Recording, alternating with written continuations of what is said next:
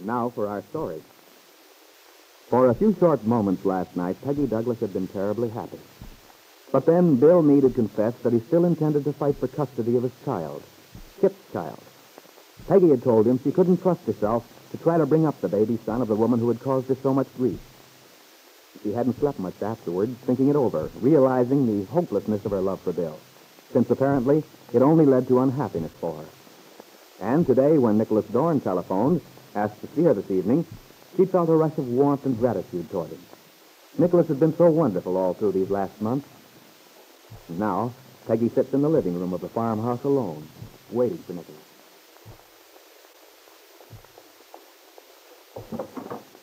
Oh, good evening, Nicholas. Come in. Hello, darling. You know, it's wonderful. You haven't aged at all. Aged? What do you mean? Oh, it's been years since I saw you. I thought it would show. See my gray hair? Oh, Nicholas. It's been exactly 4 days. Are you sure you don't mean years? Come on in, Nicholas. Days or years. It's chilly out here in the hall. Good enough for here, Nick. He won't be back this evening anyway. He went down to his house. Oh? Sorry I missed him. He said to tell you hello. And so did Aunt Mary and Mandy when they left for the movie. Oh, and we're all alone. Good. Mm-hmm. Oh, not that they aren't lovely people, every one, but... Well, my little Daphne, what's been happening to you? Why do you call me Daphne? Oh, I don't know. It sort of fits you. Daphne was a nymph, quite a shy little nymph. When Apollo pursued her, she ran away and turned herself into a tree. Well, nothing much has happened, Nicholas. That is, I shouldn't say nothing exactly. I saw Jane Crumley one afternoon. We had a nice talk, and Randy's been teaching me how to tie knots the way sailors do. Well, you never can tell when something like that will come in handy. Well, it might. Aunt Mary's making a new dress, and I've been reading an awfully interesting book about the South. Yes, go on.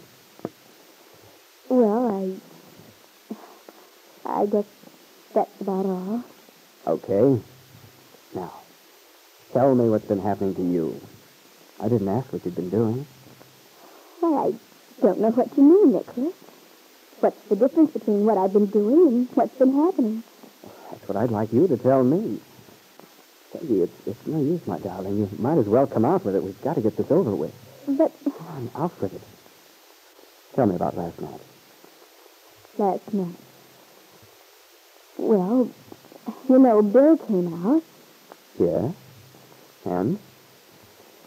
We had an awfully nice dinner. I'm sure you did, but let's skip the menu, shall we? Well, Lefty was awfully funny. Aunt Mary must have given him a talking to, I guess. Anyway, he was so polite to Bill, it was painful. I'm sure Bill must have thought he was out of his mind. He kept passing him things, jumping up to get ashtrays, offering him cigars. Let's skip the social angle, too. Well, my goodness, you said you wanted to know about last night. I do. You know very well what I mean, little one. You're stalling, and you know it. I want to know, Peggy, what you and Bill decided. You can't turn yourself into a tree, darling. You're a mortal woman with a mortal woman's problems. At present, the problem of telling one man you love another. You do? Do you? Well, it isn't as simple as that, Nick. Why not? It should be. Either you love Bill Meade or you don't. When you put it like that, I don't know what to say. Well, let's see if I can help you. Now, you just answer yes or no. Now, which is it? It's yes. I mean, no. Oh, Nick, I don't know. To think when I was in absolute torture last night, I kept telling myself that tonight I'd know where I stood. Oh, I'm sorry, Nick. Did you have a dreadful evening? Yeah, it's either good in an interesting way or interesting in a grim way. I can't decide which. What did you do? Ran into an old acquaintance. The ex-Mrs. Meade, now known as Kit Calvert. Kit? She was in the circus room having a highball when I happened in.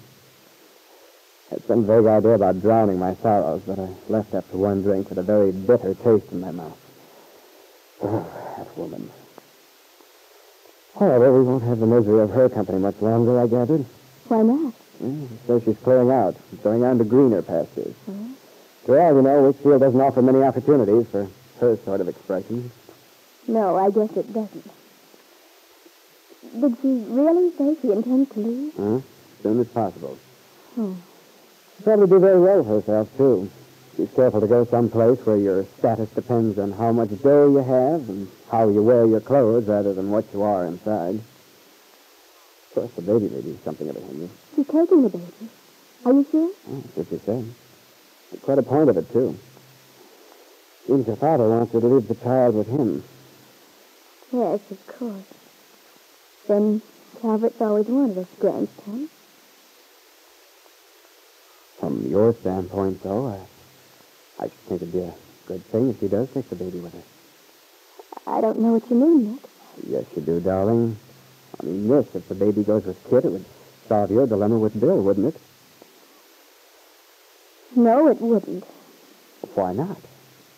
Because, Nick, Bill still intends to get possession of that child, if he can. And he did decide to. That does make a difference. Yes, it does. Not that I don't agree with him. He should want his own child. It's only natural. But, you see, I'm almost sure I couldn't. That's why. Of course. I mean, you can't see yourself making a loving stepmother for Kit Calvert's son. No. I'm afraid I can't, Nick. Oh, maybe it's wrong of me, but I'm so afraid I couldn't be fair to the child. My feelings about Kit might come through somehow. Very likely they would. You can't be blamed for that. Pretty tough on you, darling. Oh, I'm not complaining about anything, Nick. Only it's been so long. Well, I just begun to get used to not having Bill in my life. I can't go back into all that again. I don't want to. And I told him so last night. Well, that does it. Peggy, darling, I've done my best to be on the level all through this Bill Meade thing. I didn't want to make a big pitch for myself while he was still tangled up with Kit. I've tried not to take advantage either of the fact that you were miserable and confused. Oh, I know it, Nick. I've appreciated it. You've been wonderful. There's a limit to how much a man can take. How long he can go on worrying about the other fella. Darling, I purposely waited for Bill to have this say, to talk to you as a free person. But now, darling, I just can't be noble any longer. Peggy, I love you. I love you like fire and stars and mountains. It's a big love. It has even me scared. I know you don't feel the same way about me. You probably never would. Darling, I'm in no position to bargain. I've reached the end of my endurance. Peggy, I feel very humble. If you'll marry me, no matter what happens, I'll accept you on your own terms. I won't burden you with my emotions. And I'll be willing to accept whatever crumbs happen my way, with no complaints and no questions asked. What do you think, darling? Are you willing to give it a try? You can have all the good things we used to talk about, darling. The companionship and the laughter. It'll be so peaceful, too. Yes, I think we could. Once, some time ago, you were willing to go ahead to get married right away. Peggy, I'm going to take you up on that now. Will you marry me, darling? Yes, Nicholas. Yes, I will. Nicholas Dorn took Peggy in his arms, then kissed her mouth tenderly, ardently. And yet, as she stood within his embrace, cool and somehow detached, Peggy's thoughts went back again to the memory of when Bill had first kissed her. And for a moment, the world had blotted out.